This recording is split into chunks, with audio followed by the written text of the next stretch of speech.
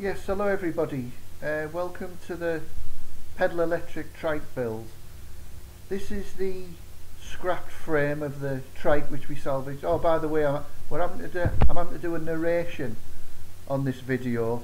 I didn't actually record it with any sound like my old videos used to be, where I put music over. Now we're going to do a little bit more talking, so in future videos I will be talking as I'm filming, but I'm having to narrate this one. Okay, anyway, as you can see, the trike was in terrible condition.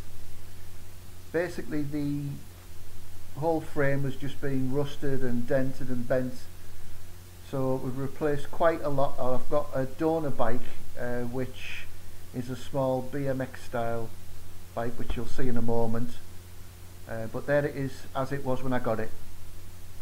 Right, we've managed to get the wheels made up. I've put different tyres on, some bigger chunky tyres, 2.3 or 3 inch I think. Now I've WD'd and I've also greased every part that I can. That's the drum brake with the cogs. The derailleur was no good, so that had to go. I'm not going to put a derailleur on, but I have replaced the front pedals there and the sprocket from another bike, as the other one was absolutely twisted and bent. There it is, there you can see. Couldn't really do much with it, it needed welding, so I didn't bother. And there's the donor bike there, which was just a BMX style bike that we had. What I'm going to do is take the front forks off that grey bike and put them on this one. See how the forks are bent? Obviously it's turned round, but it's just to show you how they were bent at the back. So that's all going to go. That's a 24-inch wheel, so that's going to be replaced with a 20-inch wheel and suspension forks. So there it is up to now. Looking a bit better.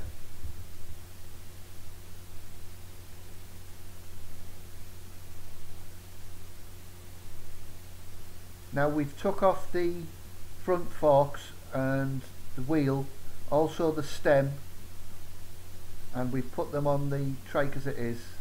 I've just turned it round just to show you there the back of them. It was a bit of a pain. I cut a few little nicks out my finger. They're always a pain, stems. You really need to be quite brutal with getting some of them off, especially if they're rusted. WD, let it soak in. Use the right spanners, you know, just keep going. So that's that bit done, which looks a lot better.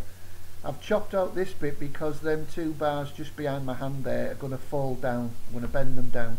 There's going to be no seat post on this trike, it's going to be like a flat bed. Because you're going to see what I'm going to do. There we go, there's the table. There's an old table there. We're going to actually use the table as a frame for the trike, because it's going to have a body and a roof on it. Done something similar with the solar trike, but this is going to be a little bit better. It's almost going to be fully enclosed, almost. I've bent that down there, as you can see, just tack welded it a little bit, screwed it on, tack welded down at the front. I'm not a big welder, and I like to do my projects so that other people can have a go as well, and a lot of people don't have welders. So therefore I don't do a lot of welding. I have more of a tendency, if I'm joining bits of metal, just to drill, screw or bolt. But it sits nice there just on that frame. These legs are going to have to cut down obviously for the front bit. So what I'm going to do is just zip through them with a grinder, or score them and then bend them off. There's another piece of metal there that I've just managed to do on the front. I'll use any bits of metal I get, or wood, anything that comes to hand. I tend not to buy anything, it's all scrap, things that we find in skips, stuff like that, down the scrap yards.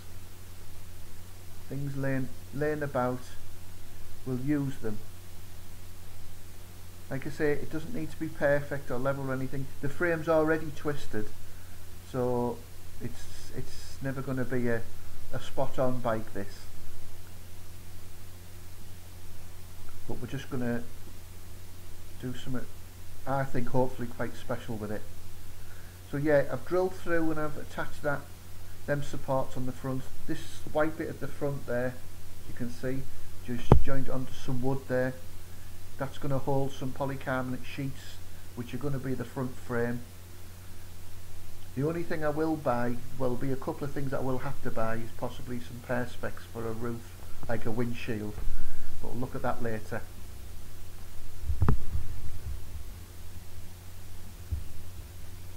There we go, I'm just bending that off now.